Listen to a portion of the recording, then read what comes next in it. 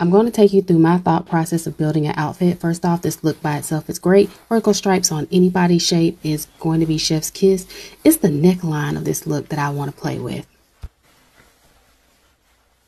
So collar button equals the creepy and the kooky. Collar open gives I found my shirt from Fred Siegel. So we're going to go with that. I'm pairing these wavy earrings with my finger waves. I know no one else would probably notice, but the architecture matches. I'm also adding this bracelet. Both items are from Koi. I'm going to add these stripe pattern pumps just because I'm going to go all the way with this look. Because what is style without risk? And I think it's fun. Lesson equals take advantage of a perfect square neckline.